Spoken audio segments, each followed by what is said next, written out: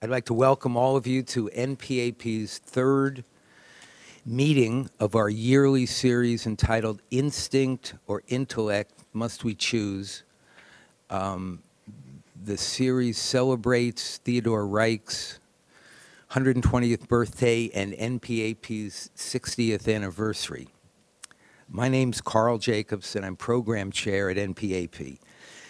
And tonight's meeting is co-sponsored by NPAP and the New School for Social Research, Department of Philosophy, Simon Critchley Chair. And I'd also like to thank from the New School, Mary Doctor, Claire Martin, and Pam Tillis, and Lisa White from Fora TV, who is webcasting the event this evening.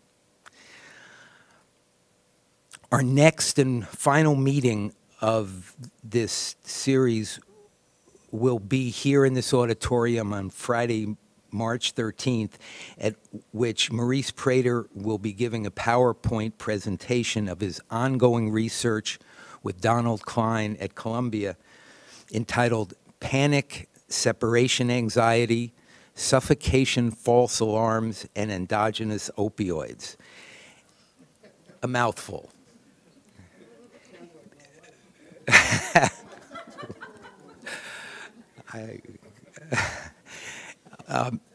Maggie Zellner will be the discussant. And speaking of mouthfuls, the last announcement is you're all invited for a collation after the meeting on your right. Okay. My right. For the past 15 to 20 years, psychoanalysis has endured controversy from both within and without. This is not a new occurrence. Our history is rife with unanswered questions and controversies. In fact, most of the basic tenets of psychoanalysis have been debated over and over and never seem to be quite resolved. The most recent incarnation of our controversies was succinctly summarized in a 2002 JAPA article by Monroe Prey that was entitled The Classical Relational Schism. From the earliest dissidents, Ferenczi, Sullivan, and our own Theodore Reich, through the mid-century theorists, Bion, Lowald, and Kohut, to the present, Mitchell, Rennick, and Stollerow, we have all in some way engaged the postmodern and linguistic turns of human thought and emotion about itself. What I have noticed over the past 10 years or so, however, is a new yet subtle shift to what I've called the new integrationists. Analysts who are using interdisciplinary modes of communicating both new and long-held tenets of their fields of knowledge in order to define a space in which we humans, on whatever level, will be able to understand each other psychodynamically. Nowhere more than in philosophy, with writers like Whitebook, Cavell, Critchley, and Jurist, has this been more evident, as can be witnessed by our presenter this evening. The one exception may be the recent neuropsychoanalytic focus on the combination of affective as well as cognitive systems approach. Donna Orange has chosen to address our theme this evening, Instinct or Intellect Must We Choose, by attempting to reach beyond it. Through her thorough understanding of two fields of knowledge, psychoanalysis and philosophy, she has uniquely bridged the apparently unbridgeable. It's also my belief that of all the theories which fall under the encompassing umbrella we have come to know as relational, that is, interpersonal, self, object relational, etc., it is, to my mind, the notion of intersubjectivity that will endure most forcefully over time. Donna Orange has been at the heart of the intersubjective schema. She has co-authored two most important works with Robert Stollerow and George Atwood, Worlds of Experience, Interweaving Philosophical and Psychoanalytic Considerations, 2002, and Working Intersubjectively, Contextualism in Psychoanalytic Practice, 1999. as well as authoring her own book, Emotional Understanding, Studies in Psychoanalytic Epistemology, 1995, and in press, Thinking for Clinicians, Philosophical Resources for Contemporary Psychoanalysis and the Humanistic Psychotherapies, 2009. Dr. Orange is faculty, training, and supervising analyst at the Institute for the Specialization of Relational Psychoanalytic Psychology in Rome, as well as faculty and supervising analyst at the Institute for the Study of Subjectivity here in New York. She is on the editorial boards of numerous journals, including Psychoanalytic Psychology and the International Journal of Self-Psychology. Dr. Orange maintains a private practice, and she vacations in the great state of Maine. It is my pleasure to introduce Dr. Donna Orange.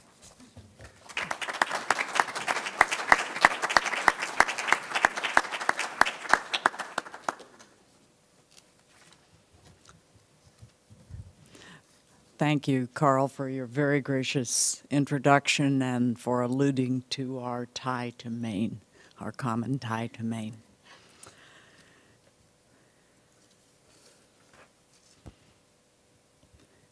Is this about right? A little louder, okay. Okay. It is a great honor to have been invited to participate in this distinguished NPAP lecture series here at the New School for Social Research, a place whose tradition and inspiration I so cherish. I feel the presence of ancestors like Hannah Arendt and Hans Jonas, as well as the ongoing, although for me,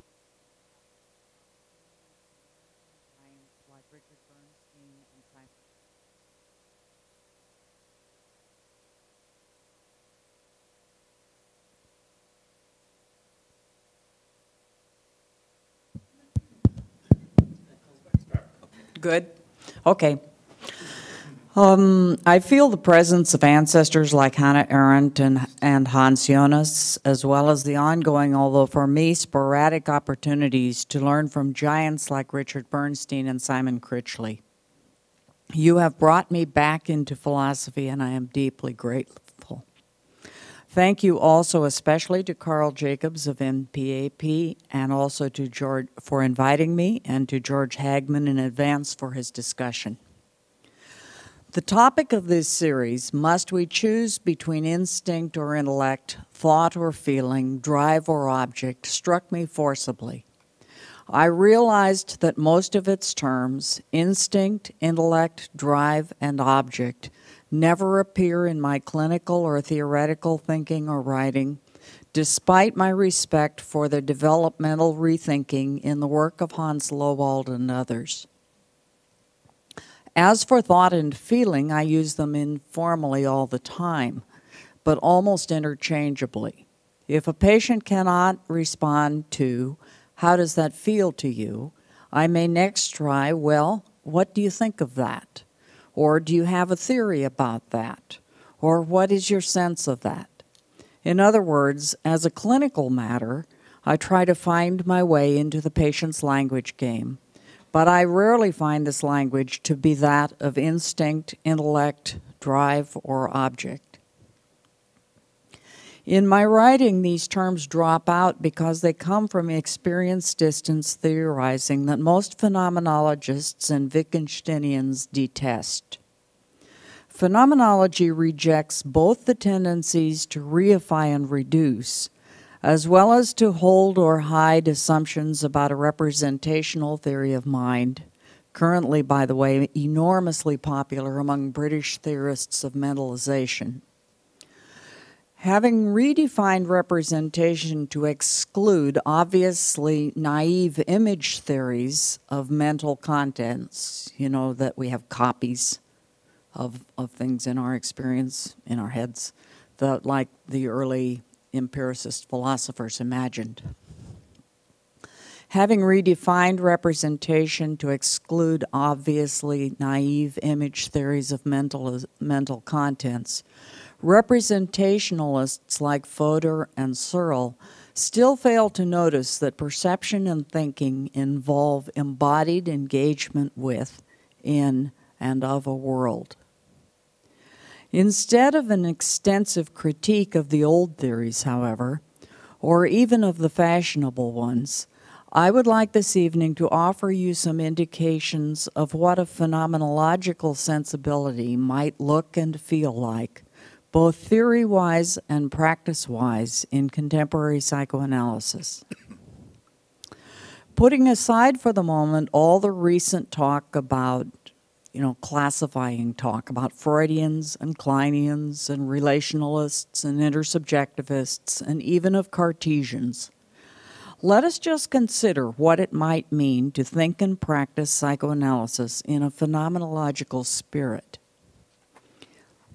I think it means at least three important things. One, a focus on lived experience that leaves aside brackets, or bracket was Husserl's term, brackets or suspends our interest in the dualisms foundational to modern philosophy and classical psychoanalysis, as well as in the facts studied by the natural sciences.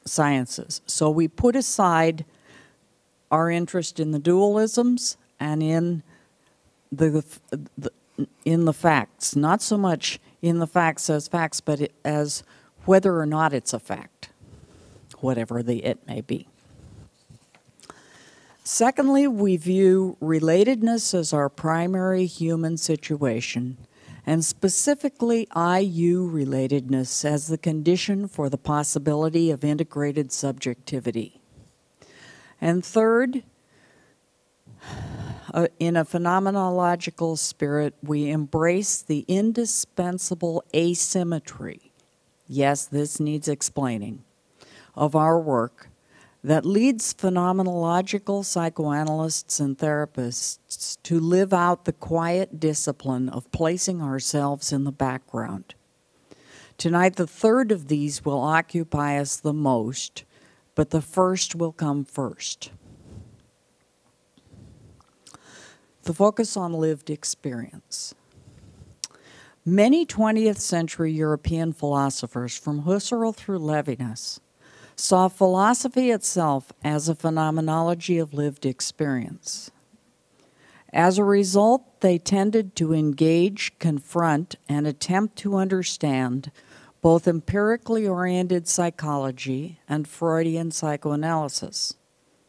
Edmund Husserl, universally acknowledged as the founder, now perhaps the grandfather, of phenomenology, began by challenging what he called psychologism, that is, the tendency to give genetic explanations in science and mathematics. Now, of course, it does seem clear that the truth of the Pythagorean theorem does not depend on how I learned it. So, he said, back to the things themselves.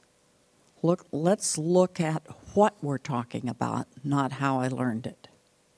He taught us to bracket our preconceptions about existence, about whether the thing is really real or not, so that we could describe and redescribe our experience so that the meanings or essences could appear in what he called the intuition of essences, Wesensschau, or Wesensschauen. But Husserl's perpetual beginner attitude in philosophy, not for nothing did he leave 40,000 pages of unpublished manuscripts, gradually led him to think that our meanings, he often said essences where we might say meanings, must take shape in a life world. Internal time consciousness, his expression for our sense of experiential continuity, constituted this life world for us. Intersubjectivity, ever an increasing focus for Husserl, was the form that experiencing takes within a life world. It is a task of the highest importance, Husserl wrote, which may actually be achieved to feel our way into a humanity. That's a nice expression.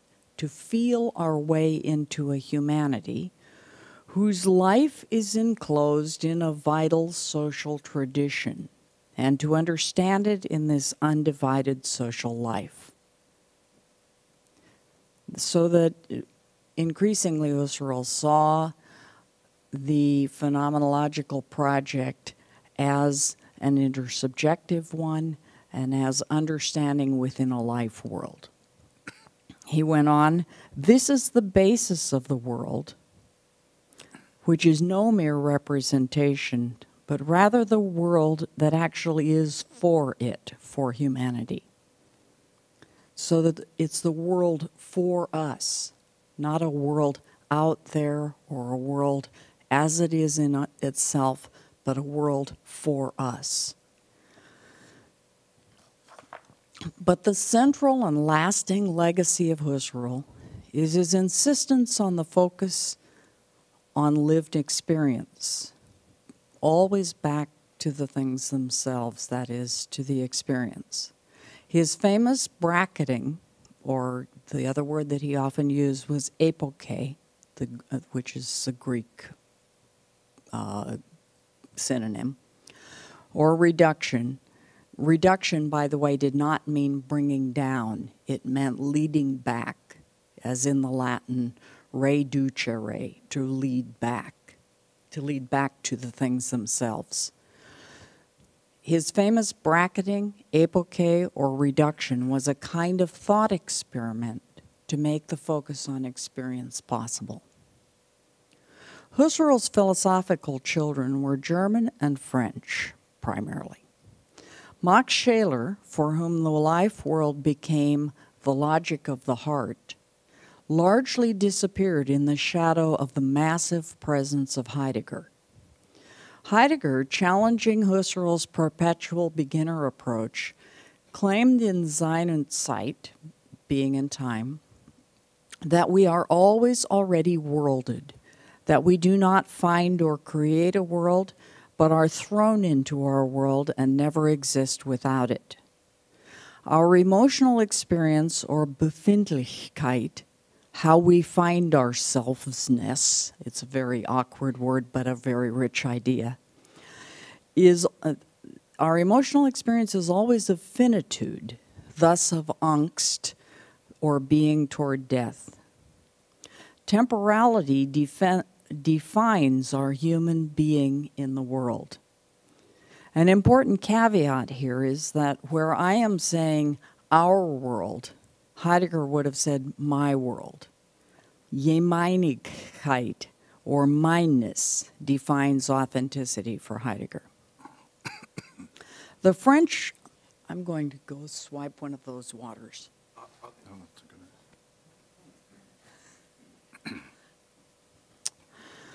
The French phenomenologists included Sartre and Merleau-Ponty, as well as Ricoeur and Levinas.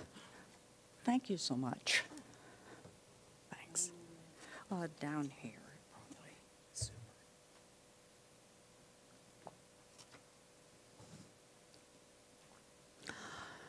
All studied Husserl closely, and each had to come to terms with Heidegger's gigantic philosophical presence, as well as with his atrocious political choices that have constituted an ongoing trauma for continental philosophy.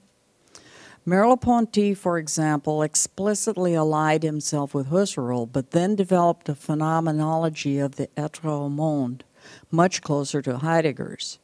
In his understated style, in Merleau-Ponty's understated style, the Frenchman cast his critiques of both Husserl and Heidegger as interpretations. Thus, his own quite original understanding of embodied intersubjectivity. Both body and intersubjectivity are missing in Heidegger. Merleau-Ponty's own original understanding almost faded from view. For Merleau-Ponty, who understood Husserl through his studies of Gestalt psychology, body is my being in the world, and through perception. Body means the inevitability of a limited perspective on the world I inhabit and that inhabits me, and completely precludes the possibility of a self-enclosed cogito or of a God's eye view. This actually deserves more time than I'm giving it here.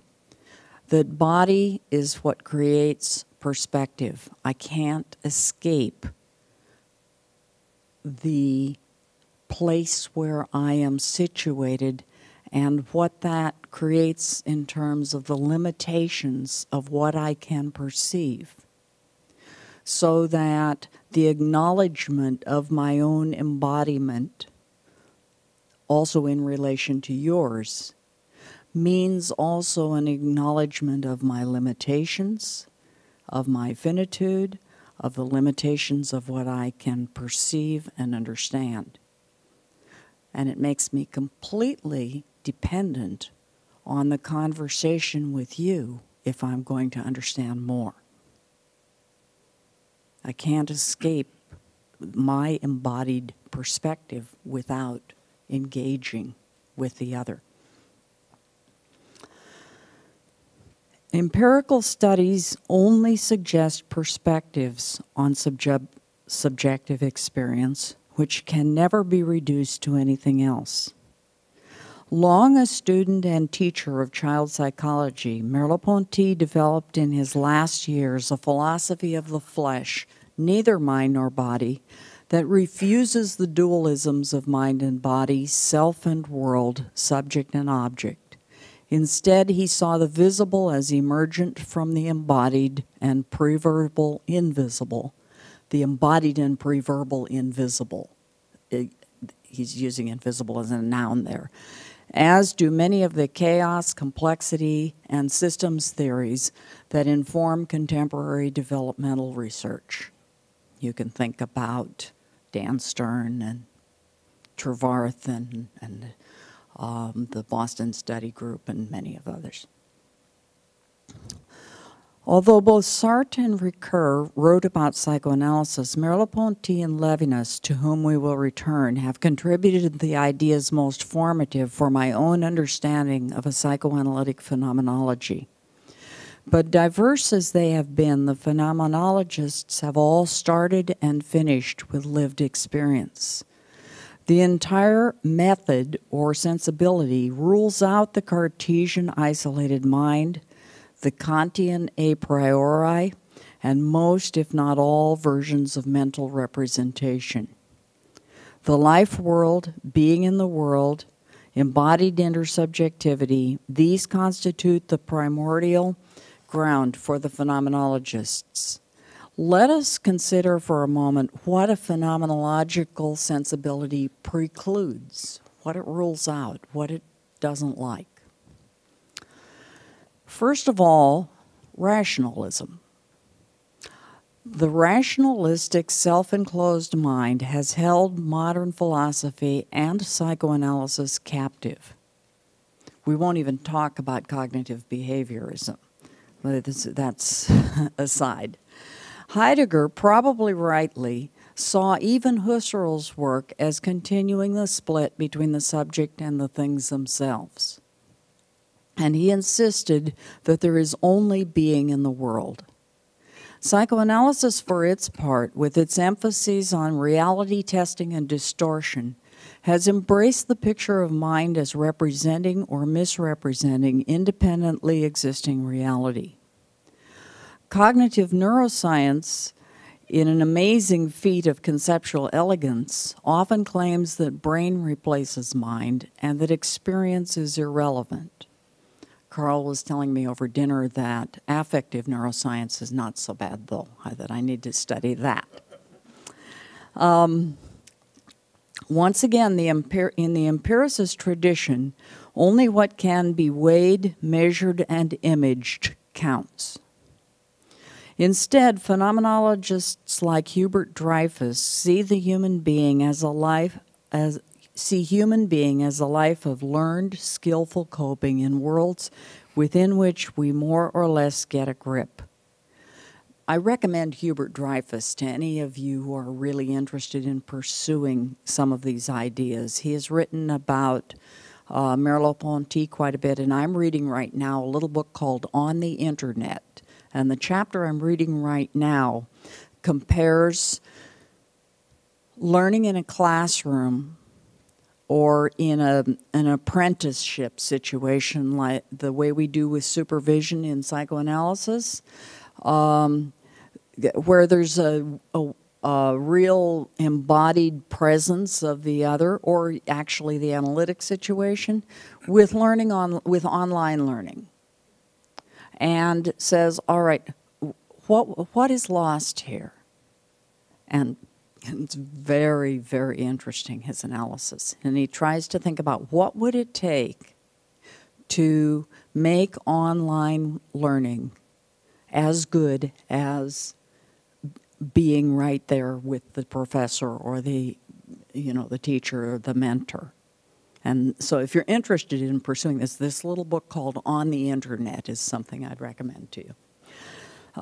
You really can get the spirit of this embodied intersubjectivity, that this phenomenological idea that I'm talking about. Psychoanalytic phenomenologists, no longer concerned with inside and outside realities, focus on and within the field, the system, the intersubjective. Second, a phenomenological spirit rules out the Kantian subject, the a priori who comes to the experience. For those of you who've studied some philosophy, you'll remember that the Kantian subject brings the categories and the space and time and so on to the experience, and together you have that is to say to the sense data, and together you get an experience, a synthetic experience. The Kantian subject who brings a priori forms of space and time as well as the categories to whatever is given also falls away in the phenomenologist's world. The subjectivity of phenomenologists and also of Levinas is a minimal subjectivity. The sense of self-familiarity glimpsed in the background of our embodied engagement in our worlds of experience. Nothing as strong as the ego of ego psychology. It more resembles the Sartrean pre-reflectivity or the Buddhist non-self. It's not a big, strong, agentic self that we're looking at with the phenomenology. Third, as we've already suggested, phenomenologists reject rationalist, intellectualist, empiricist, and cognitivist accounts of ideas as representation. Here we find their enduring challenge to the modern philosophy of mind, even and especially in its contemporary reincarnation as cognitive science, that amalgam that includes philosophy of mind, artificial intelligence, and cognitive neuroscience. By contrast, I am struck by some British uses of mind as a verb. I was in England a few months ago, and I heard over and over again, mind the gap between the train and the platform. Mind is a verb, and it's very embodied. It has to do with paying attention to a relationship between your body and the whole surround. Mind your manners. Mind. It's not a noun in these uses. These uses point to minding as a skillful, embodied coping in one situation, world, or environment. Instead of a theory of mind, a child needs to learn her way about in the various worlds she inhabits, including involvement with human others. Phenomenology sees representational theories of mind and of mentalization as far too concrete to capture the immense complexity of the myriad small adjustments required for everyday coping. So what does phenomenology offer us clinicians to replace rationalism, the Kantian subject, and representation? It offers a complete shift of focus. The primacy of lived experience means that as psychoanalysts, we concern ourselves with what our patients are suffering. We attempt to understand that suffering, including their ways of coping with it until now, through our own situated and limited lived experience. We try to notice when our patient feels that we make him or her an it, reducing, observing, diagnosing, judging, knowing better, controlling, distancing, and when we seem to connect as a we, the I and you of genuine dialogue of communion. Instead of treating depression or psychosis, we undergo the situation with the other. That's Hans-Georg Gadamer's expression. Carrying our preconceptions, personal, cultural, and theoretical, as lightly as possible, we attempt together to make sense of, to understand the patient's suffering within the always already living relation in which we find ourselves and which we continue to develop together. It is written that we should rejoice with those who rejoice and weep with those who weep. Unfortunately, in our work with devastated human beings, more often we weep.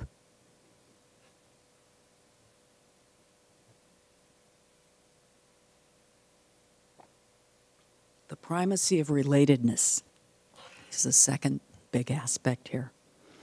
Working phenomenologically also means seeing relatedness as our primary human situation. This means that we are born into relatedness and that our coping capacities and our tangles develop, maintain, and transform relationally.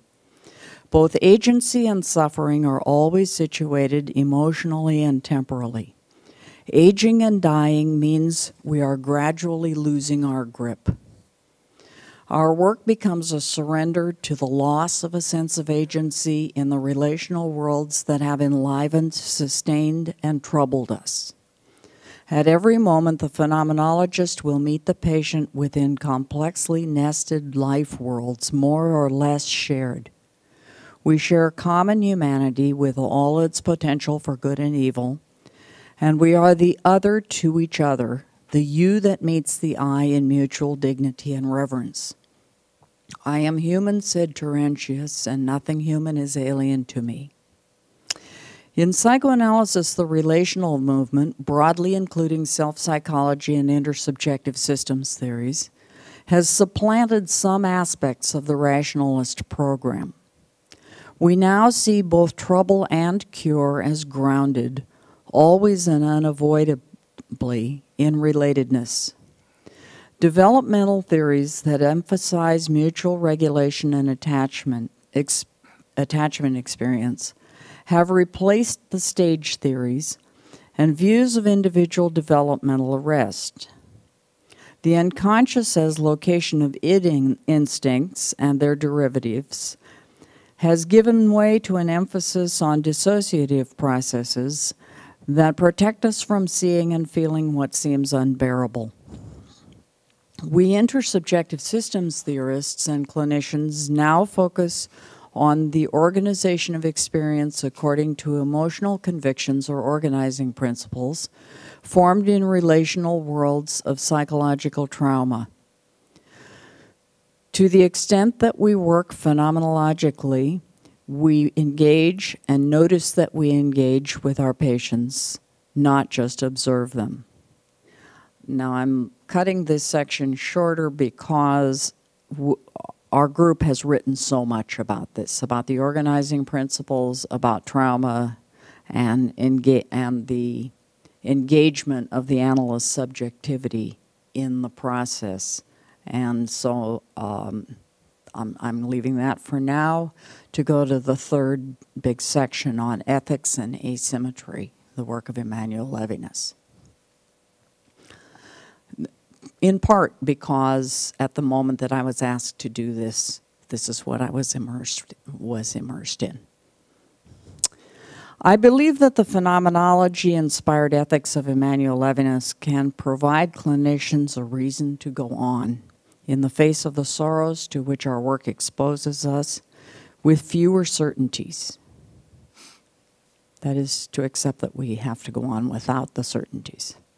But his philosophy was so bound up with his life experience, making him a strong candidate for a psychobiographical study in the style of Faces in a Cloud, that the Atwood and Stollerow's early work doing psychobiographical studies of Freud, Jung, Rank, and Wilhelm Reich, and showing that their life experience and their theories were strongly connected. I'm suggesting that Levinas would be a candidate for such a study. I think a lot of philosophers would, actually. Anyway, I'm going to tell you something of his life story as a result. Emmanuel Levinas was part philosopher, part Talmudic scholar, and part prophet. He refocused phenomenology on the sphere of ethical experience. Born in Lithuania in 1906 into an intellectual Jewish milieu, Levinas and his family moved to Ukraine in 1914 and returned to Lithuania in 1920. He studied in Strasbourg and briefly in Freiburg with Husserl and Heidegger, his early inspirations in phenomenology. He became and remained a lifelong phenomenologist. In his words, the phenomenological method enables us to find meaning within our lived experience. Like many others, he was caught up in the fever generated by Heidegger's early philosophy of being in the world, and throughout his life valued Heidegger's account of affectivity for its worlded relationality. Already a serious admirer of Bergson's account of durée, lived duration, not clock time, in Time and Free Will, the young Levinas was also drawn to Heidegger's understanding of human being, Dasein, as temporality.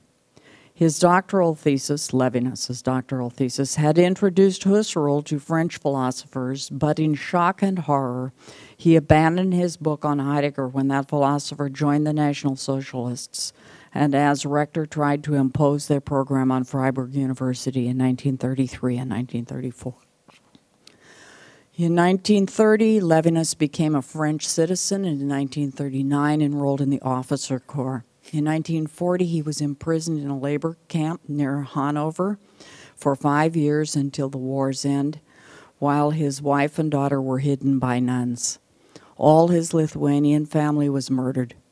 My life, he later said, has been dominated by the memory and the presentiment of the Nazi horror. After the war, he was largely involved with Jewish education in Paris, but also wrote philosophical works. Totality and Infinity, an essay on exteriority, his first full attempt to articulate his point of view, was published in 1960. By 1967, he was professor at the University of Paris, along with Paul Ricoeur. Having taken into account Derrida's critique, you are using Heidegger's language to refute Heidegger. In 1969, he published his second magnum opus, Otherwise Than Being, or Beyond Essence. If I had a blackboard here, I'd write a couple of things up here, but I'll try to explain some of the concepts in these two books. Many books and lectures later, he died in 1995. Interest in his work has grown immensely since his death, in part because an ethical void was left by postmodernism, in part because Habermas and Rawls had developed rationalist theories of liberal justice, equal treatment ethics, without an ethics of the infinite value of every individual human being. The much-needed work of Levinas addresses this gap. The big idea of Emmanuel Levinas was, in the words of Simon Critchley, and I'm glad he's not here tonight because he could explain this much better than I. although it would be an honor to have him here because he really taught this to me. The big idea of Emmanuel Levinas, in the words of Simon Critchley, is that ethics is first philosophy, where ethics is understood as a relation of infinite responsibility to the other person. Now, let me unpack that a little bit. First philosophy is an expression that comes from Aristotle and borrowed very much by Heidegger to refer to the study of being. Being itself is supposed to be the first and fundamental question that philosophy is about. Levinas says no. The ethics is first philosophy. The question of the good comes before the question of being. To understand this idea, we must remember that Heidegger, for whom ontology, the study of being, was everything, used his philosophy to support the regime that imprisoned and enslaved Levinas for 5 years and murdered all his family.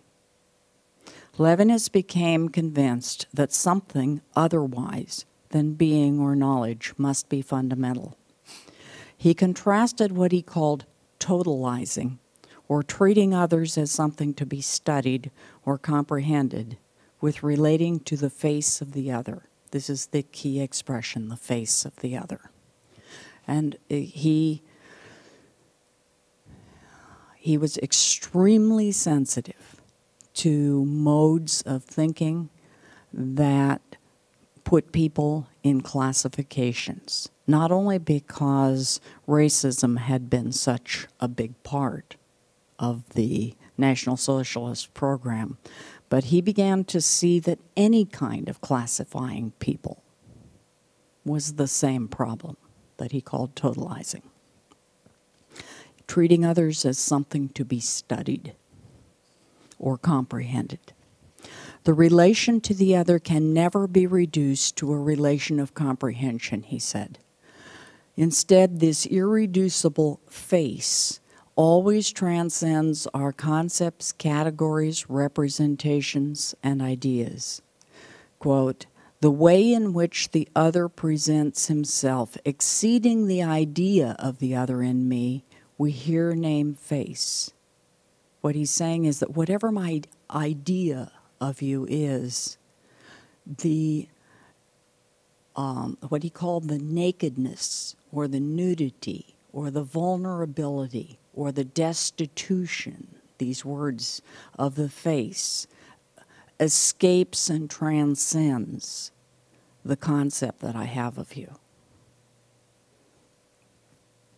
Face is and is not something that can be photographed. Face is not so much something I see, but something I speak to. And the primary word that I speak to the face of the other is, in Hebrew, hineni. Those of you who know some Hebrew will know what that is. Here I am is the way it's usually translated, but it has also been noted by some translators that it's more accurately, it's me here. It's not exactly, once again, it's not a strong I. It's only the I as a respondent, not the I as an actor or as an agent or as a strongly subjective subject. The other, and the word that's often used is autrui, in French, A-U-T-R-U-I, almost always capitalized. The human other presents me with an infinite demand for protection and care. The face of the other presents me with an infinite demand for protection and care. The face says, you shall not kill. You shall not leave me to die alone. Levinas contrasted his sense of the height, and this is one of his expressions, the height of the other. One of his essays was entitled Transcendence and Height. And by that he meant that the other is above me ethically, not at the same level. This is the asymmetry idea that I referred to before. The other is above me ethically. It transcends me ethically. The demand that the other places upon me is infinite. Levinas contrasted his sense of the height of the other with the description of the other.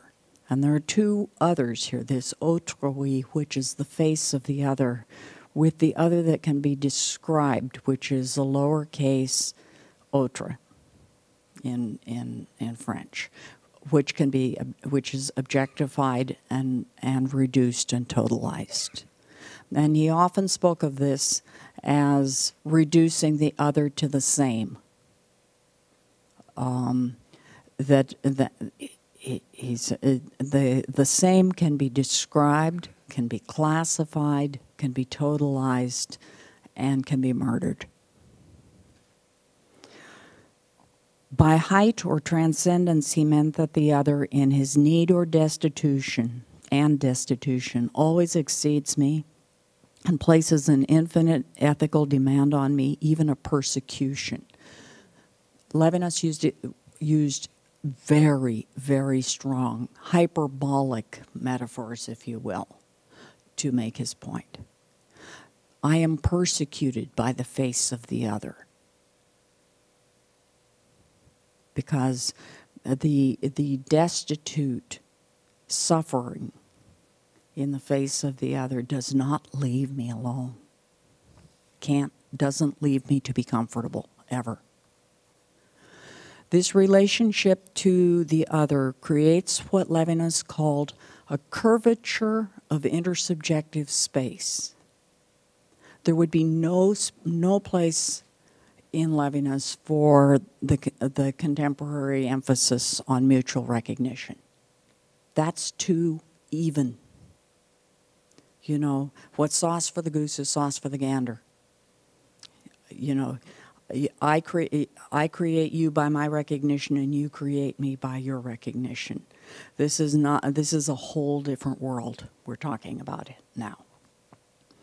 In the curvature of intersubjective space and the height and transcendence of the other over me.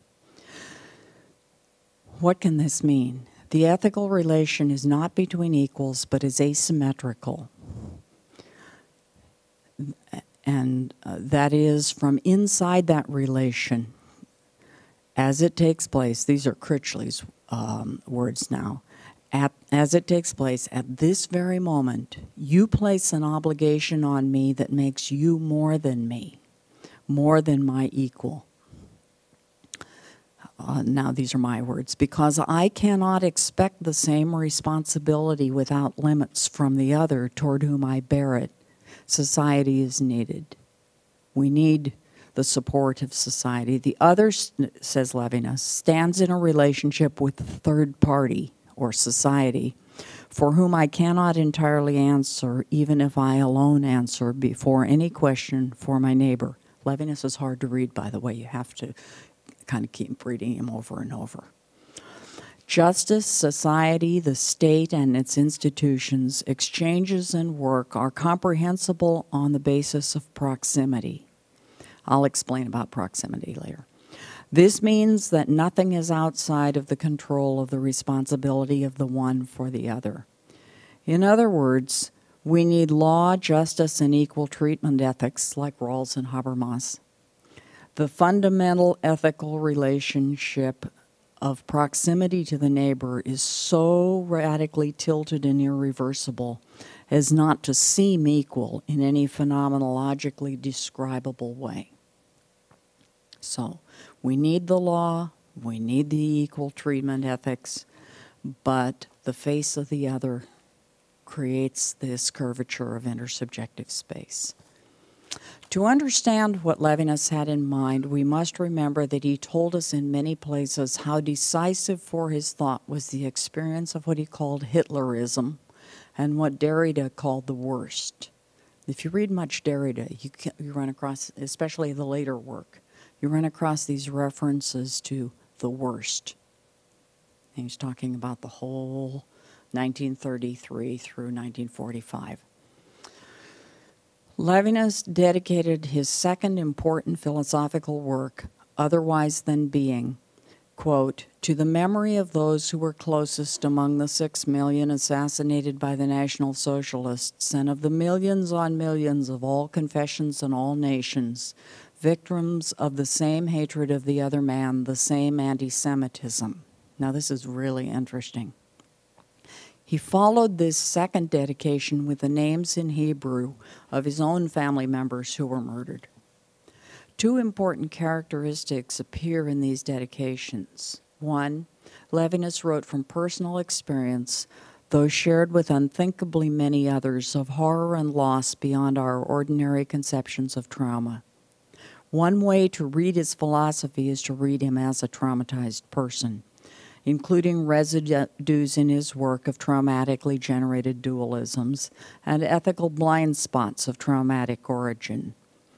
If you're interested in seeing where he may have gone off the rails a bit politically, I would recommend Howard Cagill's book, Levinas and the Political.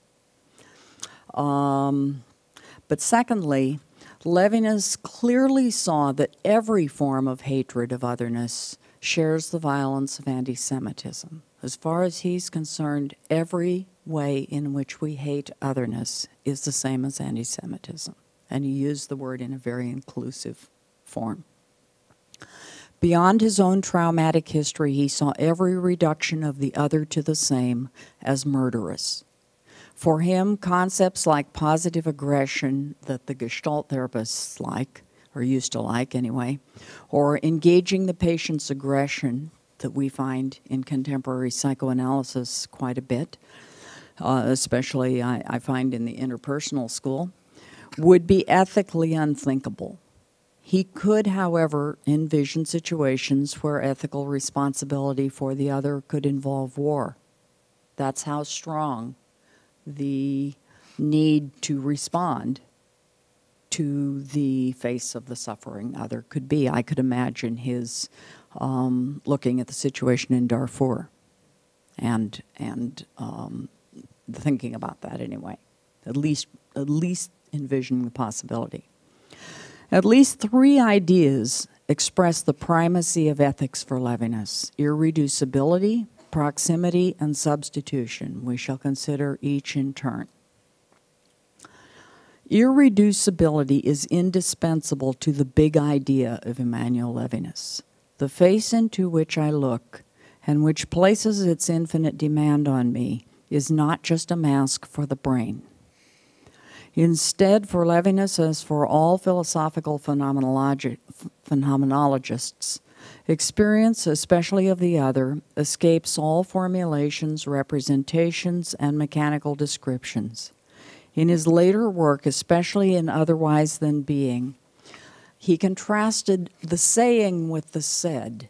And this is really interesting, that the process of saying something is alive, and as soon as it becomes a said, it isn't so much alive. And I know as a clinical matter that with one of my patients, there will be times when she will say something extremely evocative, and I will think, wow, I need to remember that. And maybe a few days later, I will say it back to her, and she'll say, no, it doesn't work anymore. You know, it worked, it was alive in the moment, it was a saying, but it had become the said, and now it was just something that was in a file cabinet somewhere, you know. It was no longer the living word, as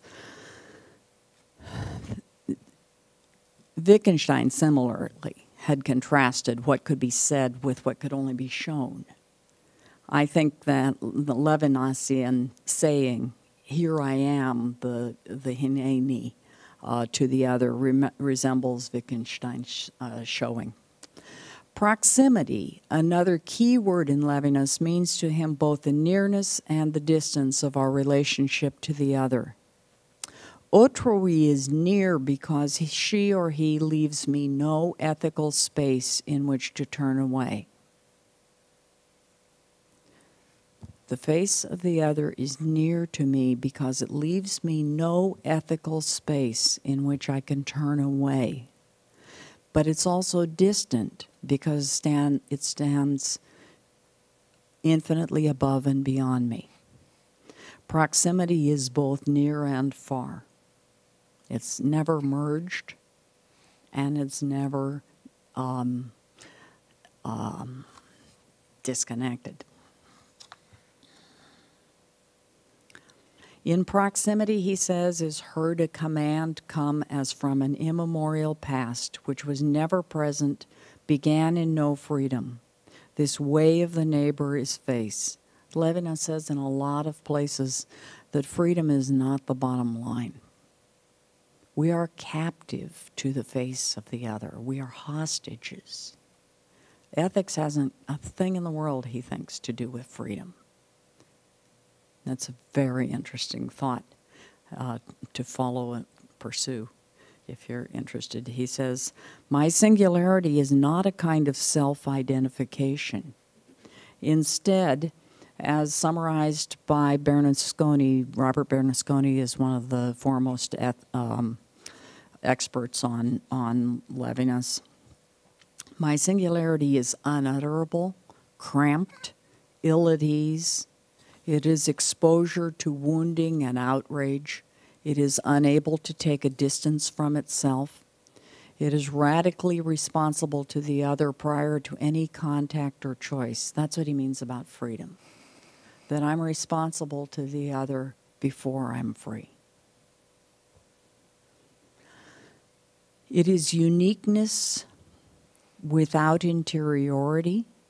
Again, this is my singularity, my minimalist singularity, is uniqueness without interiority, me without rest in itself, hostage of all, turned away from itself in each movement of its return to itself. Those are the words of Levinas himself. He often said in various places, it is my relation to the other that individualizes me. Insofar as I am an individual, it is through my relation to the other.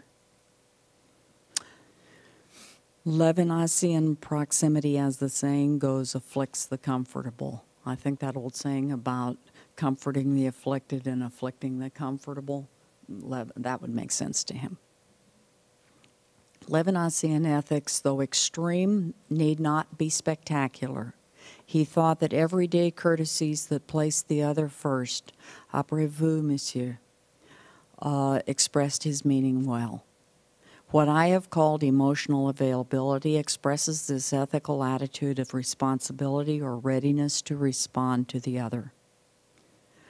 So there are lots of small little gestures, you know, when you hold the door open so that somebody with a stroller or a cane or somebody can get through.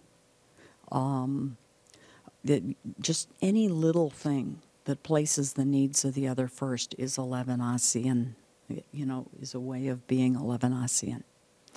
Substitution, on the other hand, expresses the radical quality of Levinasian ethics. It means literally accepting the lot of the other, even death.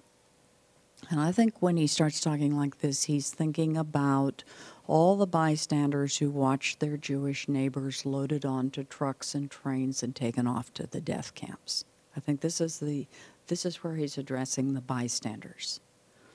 Substitution, something we see in the subway passenger in early 2007. You probably, most of you remember this.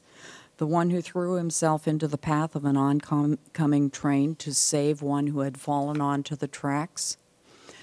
It never seems heroic to the one who does it. The firefighter, the doctor without borders, and so on. Instead, we hear, I don't feel like a hero. Anyone would do it in my place. But we wonder, would we?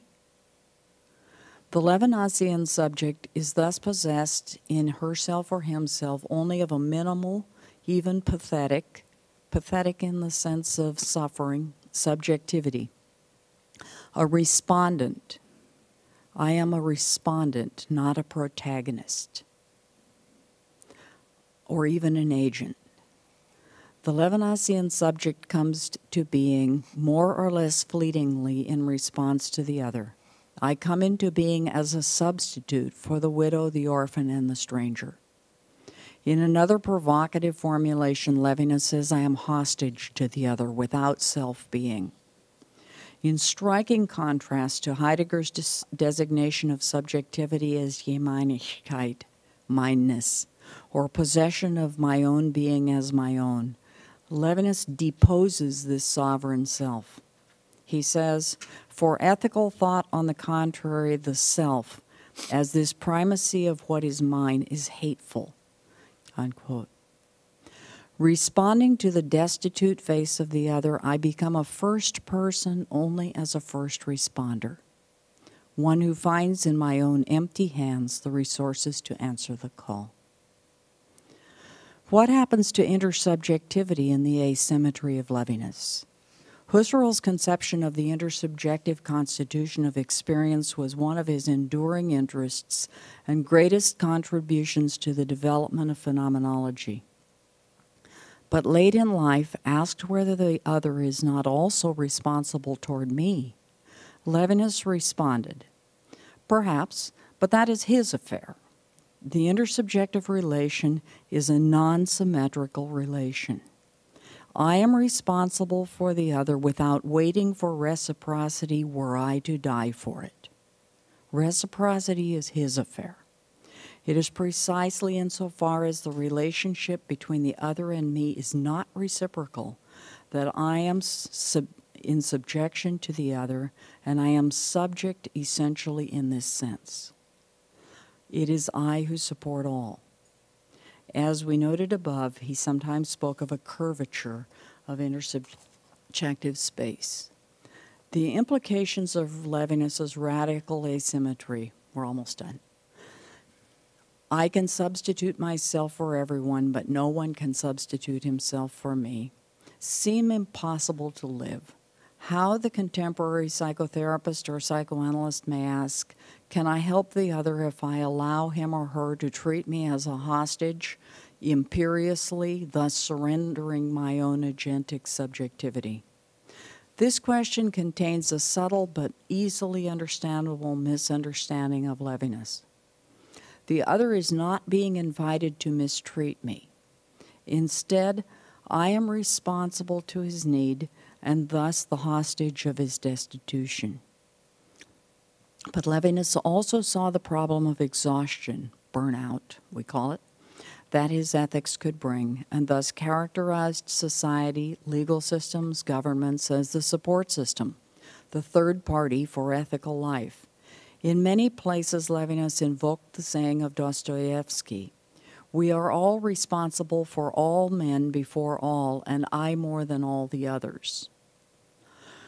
Although there is no escape or limit to the demand that the face places upon me on the non-interchangeable I, there is a we in the third-party sense, and we are all responsible. Our responsibility for the other is what makes us human. Against the philosophical tradition that sees the conatus essendi, that is the striving for the struggle to persist in being, this is from Spinoza, but also invoked by many philosophers since, found also in Darwin and Freud, of course, that sees this as essential to being, Levinas instructs us, as he might say, wholly otherwise. I mean to say that a truly human life cannot remain life satisfied in its equality to being, a life of quietude, that it is awakened by the other, that is to say, it is always getting sobered up. That being is never, contrary to what so many reassuring traditions say, its own reason for being. That the famous conatus essendi is not the source of all right and all meaning. Such a humanism can never remain self-satisfied, triumphant, or comfortable. Instead, it is a prophetic humanism that comforts the afflicted and afflicts the comfortable. I can never say I have completed all my responsibility. I am never allowed to become complacent or self-satisfied. Like the concern for the other shown by my favorite 102-year-old, who was always concerned for the safety and well-being of others as long as she was conscious, Levinasian ethics never ends. Levinasian humanism does not exclude the idea of God, but in our humanist concern for the other human being, he often said, God comes to mind. Such a humanism is not a theory, an essentialism, or a said. It is instead the readiness to respond to the other that brings phenomenologically oriented therapists and analysts to our work, that gets us up in the morning to take on once more our vulnerability as hostages in our work, recognizing the height of the other with whom we work. Once more into the breach, dear friends, once more. But the psychoanalytic phenomenologist has a special vocational burden captured well in the Levinasian requirement of asymmetry. Both Buber and Binswanger had also believed the teacher, the therapist, and the rabbi or pastor shared an obligation to treat the student, patient, or congregant as a you, as a thou, without expecting or even accepting reciprocity. But Levinas further defined the ethical relation, the infinite responsibility for their, as inherently asymmetrical. It is therefore no surprise that we psychoanalytic phenomenologists seem drawn to theories and clinical attitudes that emphasize our responsibility to stretch empathically, to reach for contact, to understand, just as good enough parents do for many years without expectation of any adequate recompense. The parent is primary support for the development of the child's personhood and not vice versa, except in the situation of the parentified child for whom the needed support does not exist. Psychoanalysts and psychotherapists, I believe, work in a similar ethical relation of the asymmetrical type, like good parents. So the phenomenologist accompanies the troubled, usually traumatized patient patiently, with good enough attunement to emotional life, both same and other. We join with a patient in the search for understanding without too much knowing. When we guess it may support dialogic reflection, we self-disclose a little. We attempt a minimally theoretical psychoanalysis, working with experience near concepts and holding our judgments and diagnostic impulses as lightly as we can. We stay close to our patients, finding our way together. We learn what we can from everyone, and we seek comfort and support, always needed, sometimes desperately, primarily from fellow phenomenologists. We face our infinitely demanding work with radical hope. Thank you.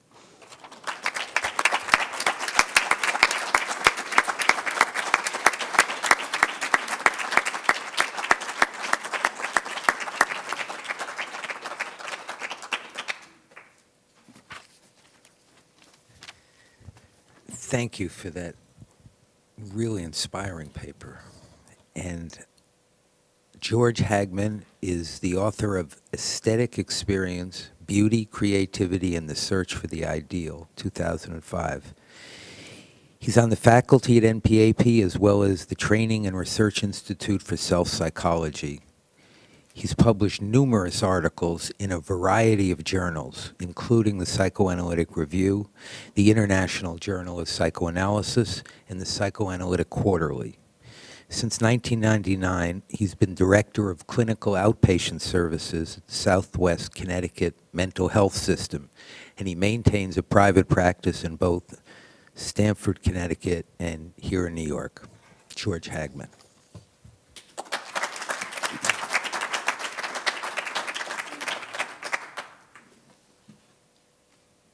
Hello, everybody, and thanks, Carl, for the introduction and also for inviting me to do this. It was a total surprise to me, and when I heard Donna was presenting, I was both honored and a little intimidated. Can you hear me here?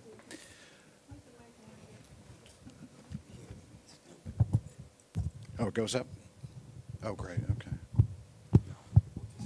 Can somebody, who got that water? That was, thank you. I got a little bit of a cold, so. Thanks. Great, thanks very much. Thank you.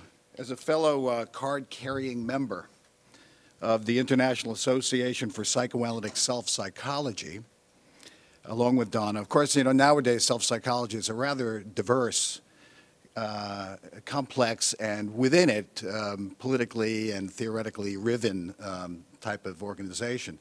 Nonetheless, I'm coming to talk about Donna's work with a very favorable point of view. Much of what she said in the paper really I agree with and I resonate with in terms of my clinical work. Now, I'm not a philosopher. You know, maybe I was invited because I own a copy of Being in Time. And I dug out a volume of Husserl.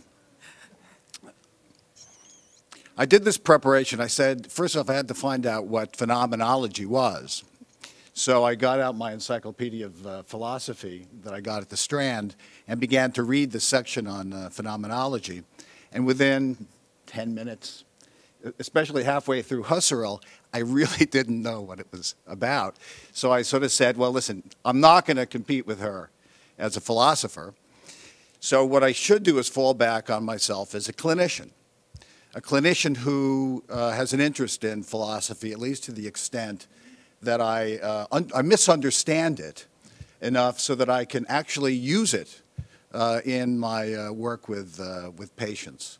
I see myself as sort of grasping some interesting ideas from philosophy and actually being able, I don't know whether I got it right, but it's often very helpful for me in terms of the work that I do and in thinking about theory and about practice. So in terms of this discussion, it's really not a formal type discussion. What I'm going to be doing, actually Donna used the word, she said, well, this is sort of a riff on my paper. And that's what I'm going to do. I'm going to take ideas that she wrote about in this wonderful paper of hers and not attempt to handle the philosophy, but to take these ideas and think about them and talk about them, sort of coming to them from the point of view of my being a clinician, an analytic clinician, and extending them, some implications in terms of the clinical work that we do. So that's how I'm approaching this. The first thing is that Donna is proposing a new concept of mind and consciousness that is very different from the analytic models that I was brought up on. The whole notion that we should really not think about inner representations, objects, self-objects, and stuff like that is very different for me. And that's what I was trained in. That's how I have thought. I've been interested in the Fonagy and his group, and still thinking in those terms. So this was very demanding for me in terms of her proposition of focusing on lived experience and seeing these internal representations and the notion of them as being problematical. I think she agrees with Husserl that concepts such as mind and consciousness be bracketed as preconceptions which prejudice us, perhaps even blind us to, quote, things themselves. At the very least, they are, as she had said, too concrete. They lack the complexity that we need. How is Donna's phenomenological model different from traditional psychoanalytic concepts, recognizing, of course, that the idea of models, of these models, are not truths or even, quote, mirrors of the world, but language games? Mind, according to what I think Donna is talking about, is not a closed, isolated system, but open and even emergent from social exchange. Our experience of our own humanness can only crystallize in the context of our being anchored to and within a human ground. The world is never objective and external. It is always human. To create our world and our worlds and the language we use to describe them is in our own image, and that image is of ourselves in relationship to other people. we create language games by which we construct, manage, and cope with our life worlds. Peter Maris, in his book Loss and Change, talks about all meanings as being human ones, that all meanings in our life have to do with relationships. And Bakhtin, is that, that even the most private thoughts are really dialogues with other people. Relationally organized human subjectivity includes an ethical and moral dimension. In fact, once you move beyond the Cartesian notion of an objective, isolated, and neutral knowing self, the inevitability of moral judgment and even moral obligation becomes central. The question of what we know becomes embedded in context and relationship. Emotion, interaction, passion, and complexity become the stuff of our experience of ourselves, embedded in relationships within a cultural, historical, and political context. Knowledge of the practical manifestation of ethics in human life becomes a central part of our phenomenology and epistemology. There's a wonderful book written by Lorraine Code called What Can She Know? Feminist Theory and the Construction of Knowledge, where she talks about the difference between Western male forms of knowledge and feminine knowledge, which is very consistent with what Donna's paper is about. In other words, ourselves and our experience of our lives are inextricably tied to the welfare of others. Motivation solely for the sake of self-promotion is a dead end, resulting in a contraction of self-experience and eventual death of the self. Maturity includes the enhancement of self-experience through acts of putting others first.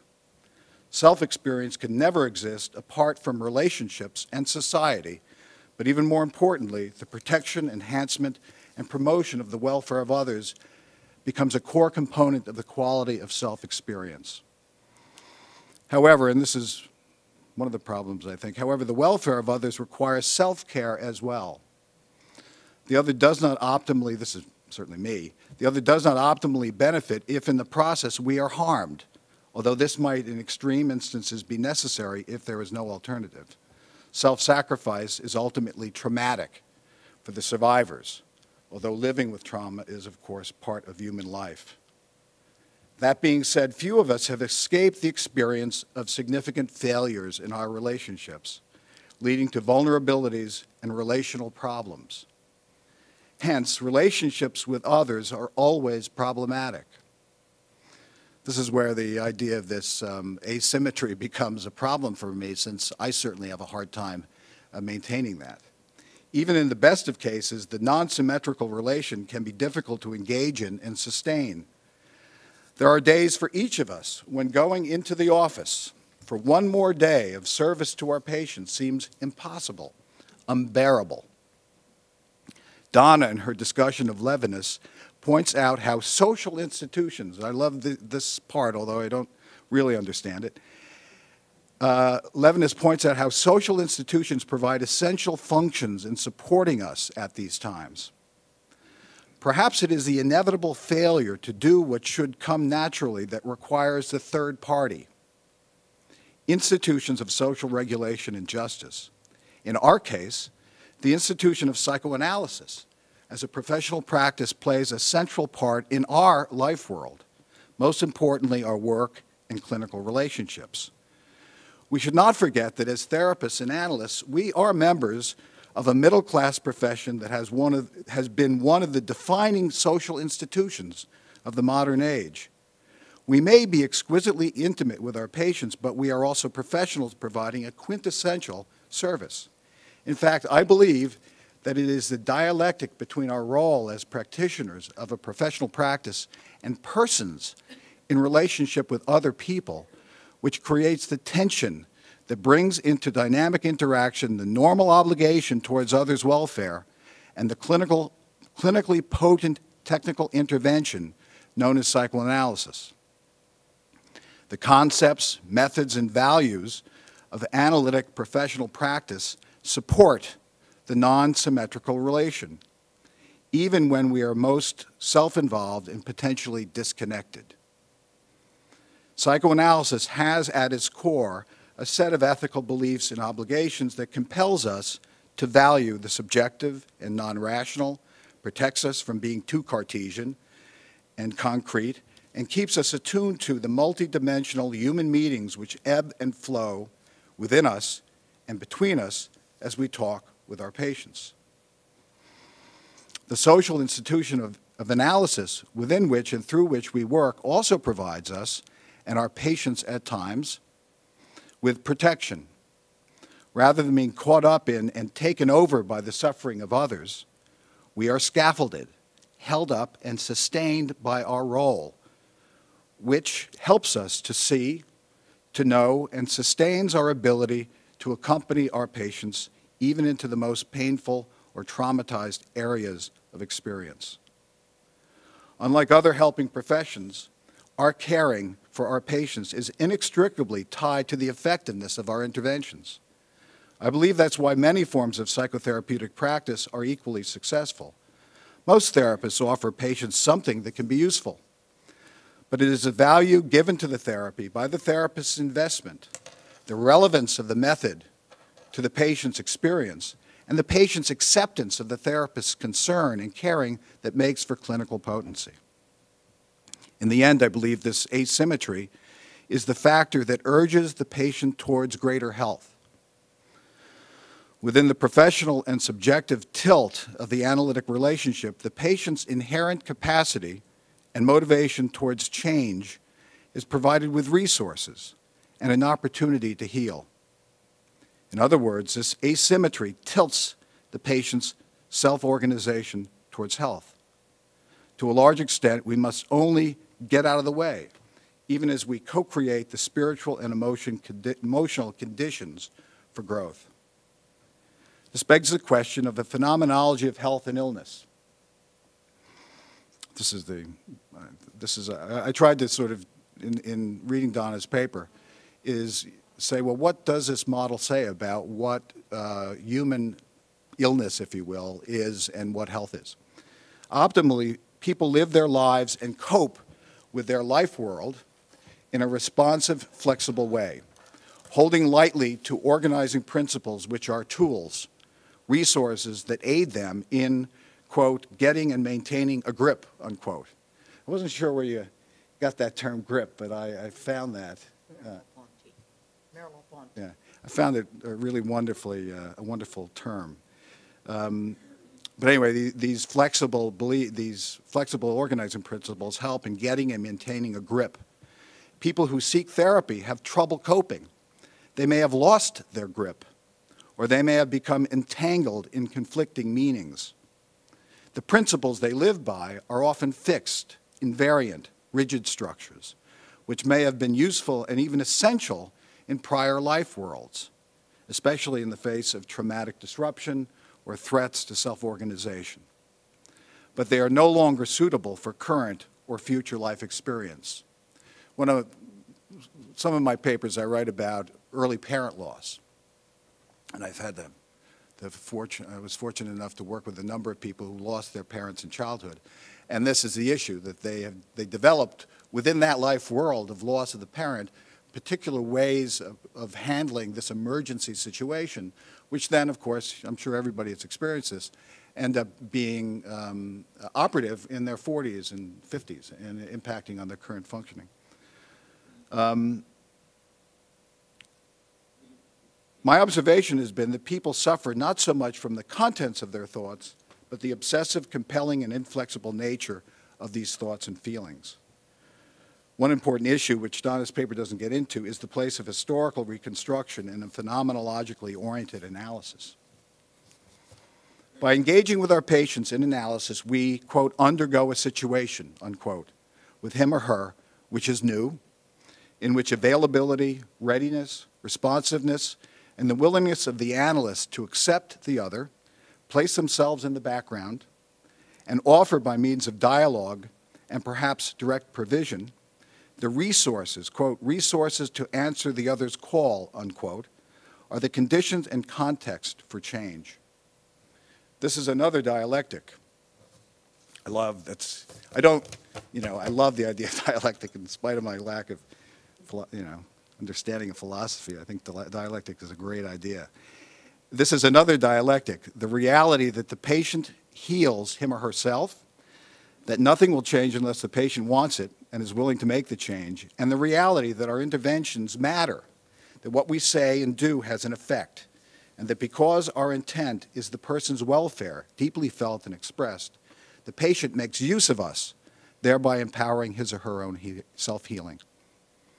I believe that ultimately, a bidirectional, interpenetrating asymmetry evolves within the treatment relationship.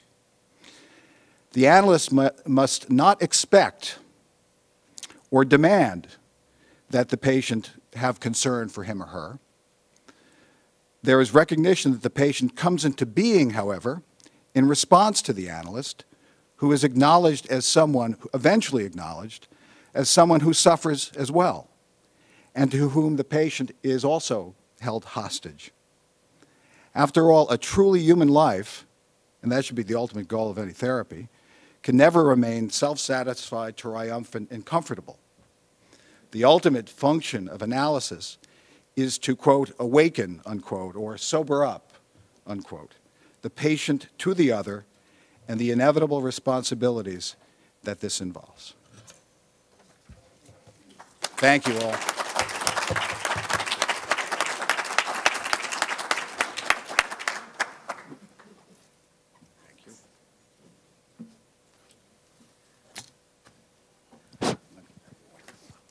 Thank you. That was trying to think of a riff, which is You can't think about it. You have to. just beyond, yes, beyond instinct or intellect, beyond the papers, we have the questions. I know they're going to be good. Come on. There we go.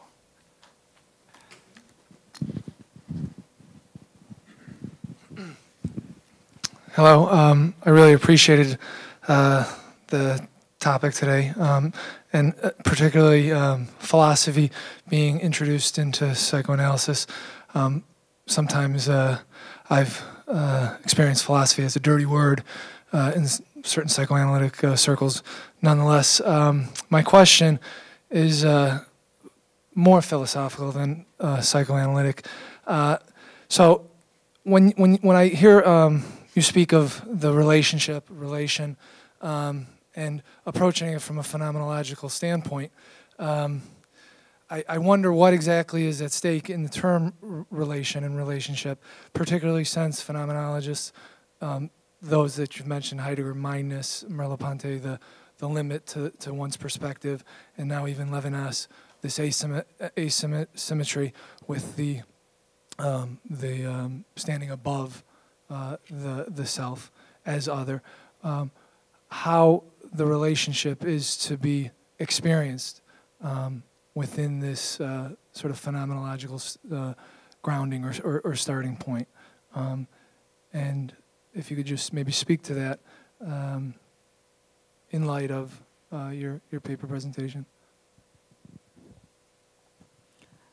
Thank you, and I think that really points up, a little touch of sloppiness in the way that I presented it, but let me just say that I don't think there is any single view of relatedness or relation or even of intersubjectivity in the phenomenological movement, but and that some phenomenologists certainly had a lot more interest in relatedness and forms of intersubjectivity than others. Husserl in his early years was Cartesian enough to write a whole book called Cartesian Meditations, and only in his last years began to write about intersubjectivity and the life world. Heidegger can be seen as having broken out of that completely with his idea of being in the world, and yet there isn't a sense in Heidegger of the real human other with whom one can can be related. The other who's, for example, to lose the other would make such a tremendous difference. That it's all, for Heidegger, about my life. It's Dasein's being in the world is always, he talks throughout being in the time about mindness. So that you have really a range here. And then you've got people, of course, like Martin Buber, who is not, strictly speaking, a phenomenologist, but who has tremendously privileged the relation. One of his famous sentences is, "In the beginning is the relation, before everything." Then of course you've got Levinas, who's would say, "In the beginning is the other." You know, that the face of the that he faulted Buber for not recognizing how radically asymmetrical the ethical relation is.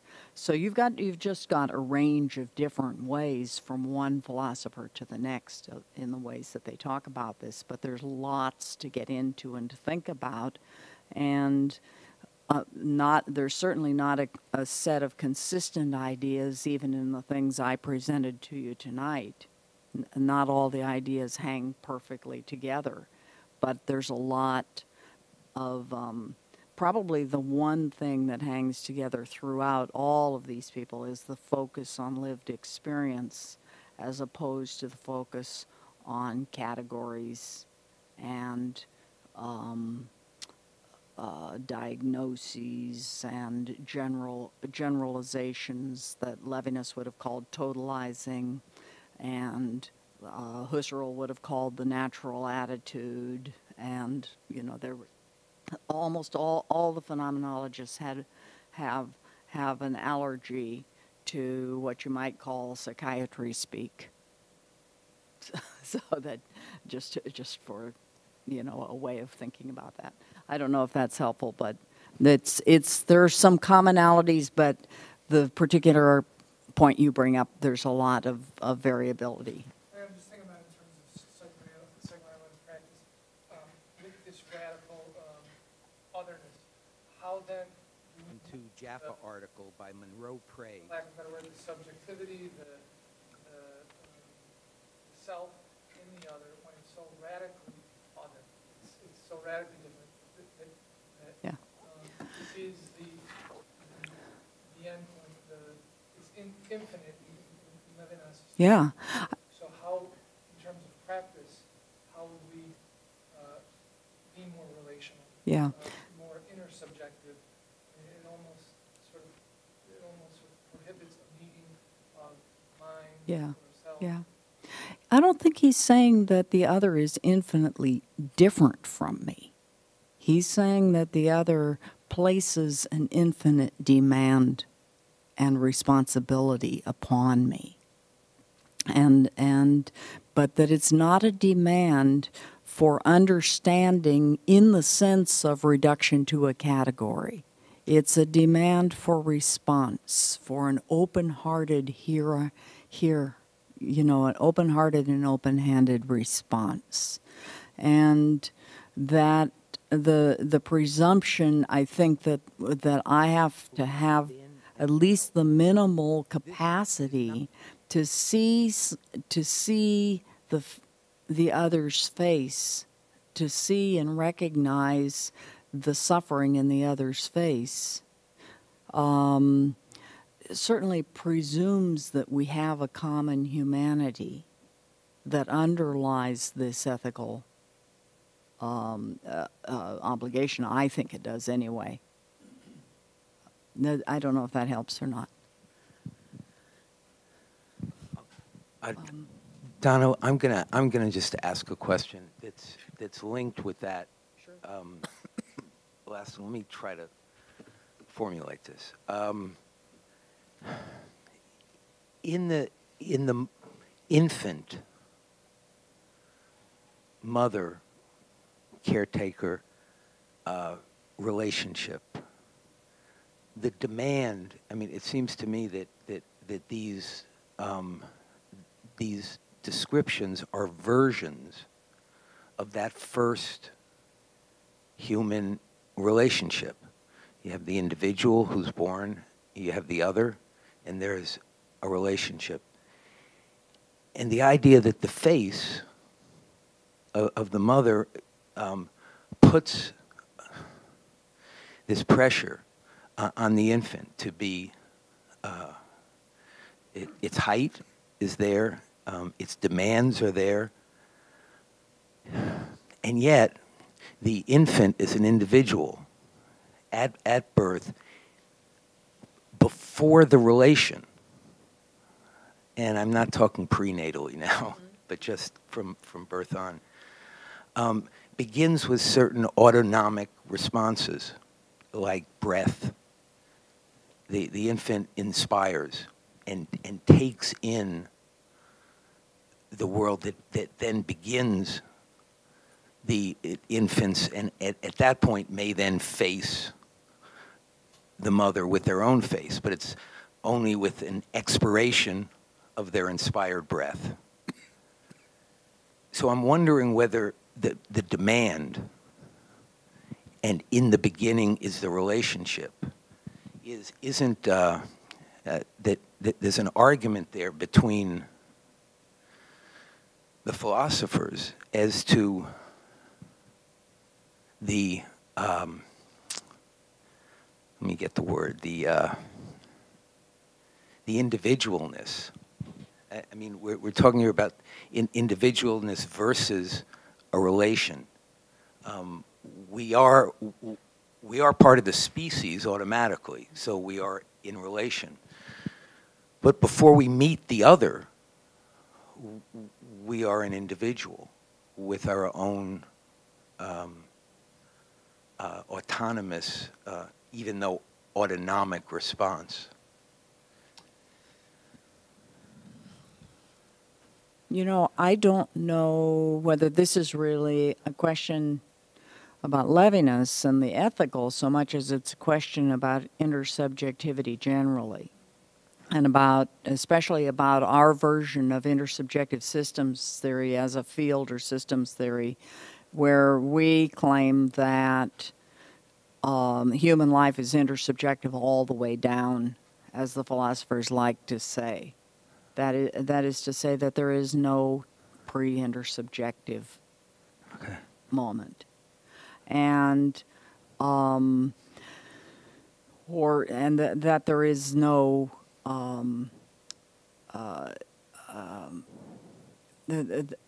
no time in which there isn't an implicit intersubjectivity. I think George referred to something like that.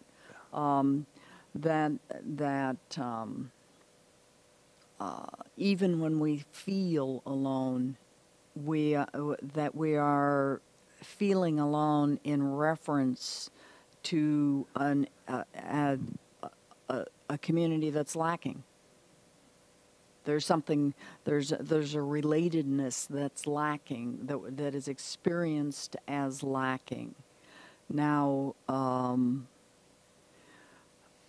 I don't think that anyone would argue that you can't, put one person in one chair and the other in the next and enumerate that 1 is here and 2 is there and 3 is here and 4 is there, and that these are single individuals in the sense that you can count them.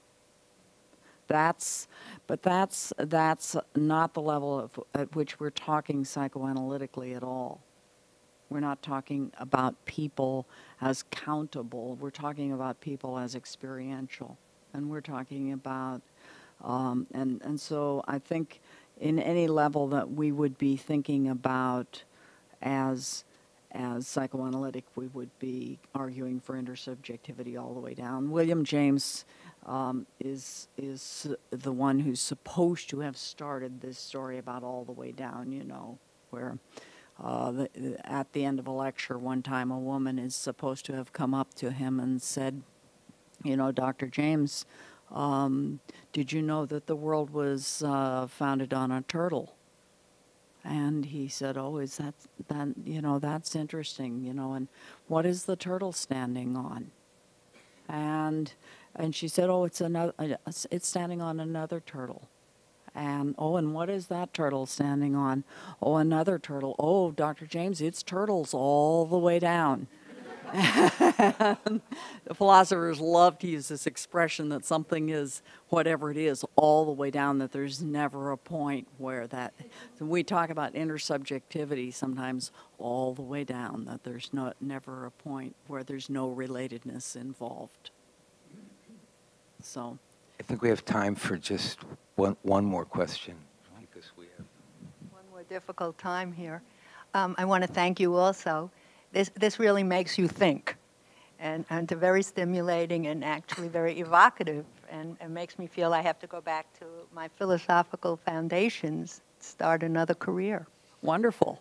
Right? And it was a very good evening then. Really was. Really was. And I think, for myself, here's where I am.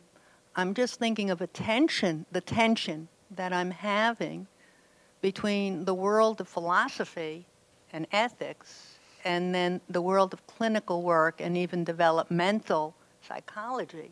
Mm-hmm. Because in a sense, we're trying to bridge worlds tonight. I am, and listening to you, bridging worlds. If I think of ethics, for example, I start with ethics. I'm thinking of Kant. I'm thinking of maybe a utilitarian form also of ethics, and I'm thinking of a contextual form of ethics.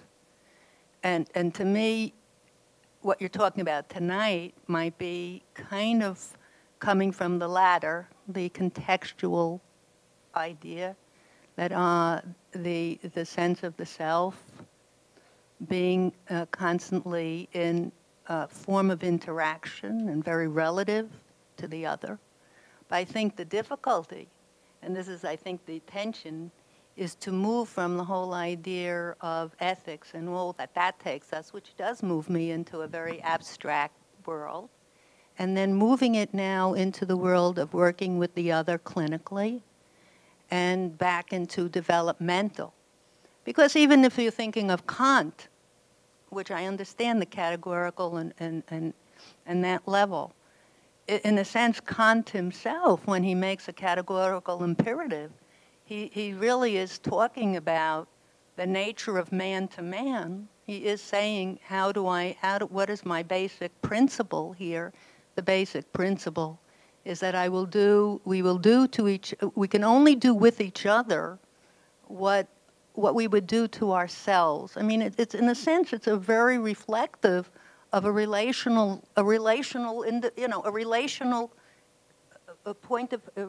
perspective. It's just different level, and I see it in a sense where they're all dealing with this level of humane connection, but it's the level of it in that sense. Yeah. And I Absolutely. get into contextualism and the fluidity of the self is a very complex. I think that Kant was one of Levinas's inspirations.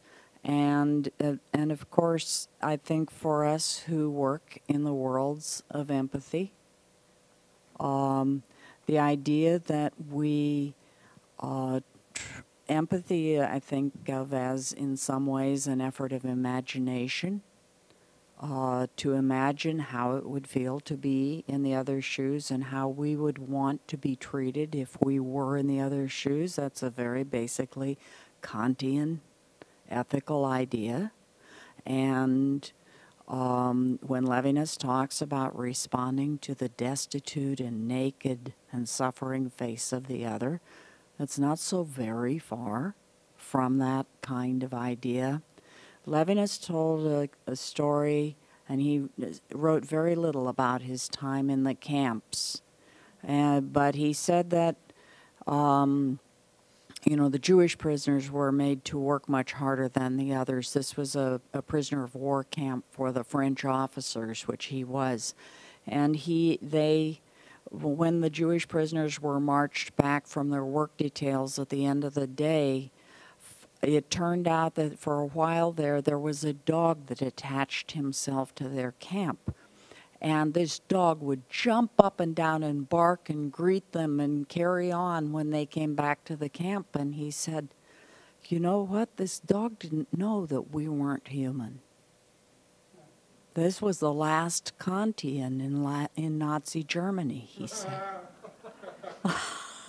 That dog, that's what he said. That dog was the last Kantian in Nazi Germany. He said the dog didn't know that we weren't human. So I'm just commenting on what you said. Thank you very much, George, for your discussion. I felt very well understood. Thank you. And thank you both for a wonderful evening.